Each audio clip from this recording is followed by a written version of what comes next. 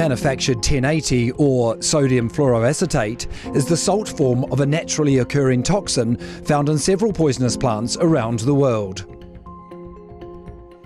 1080 bait is 0.15% 1080 toxin and 99.85% cereal, glucose, cinnamon, green dye and a gluing ingredient.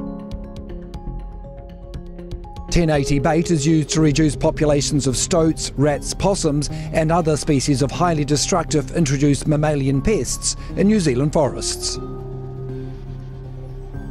Numerous studies have shown it naturally breaks down into harmless substances and does not accumulate in soil, plants or in water. Studies have also shown the risks of 1080 bait to birds and other native species is very small and greatly offset by the reduction in numbers of introduced mammalian predators. The majority of conservationists and livestock farmers support the continued use of 1080 for pest control, while most hunting and animal rights groups support a ban.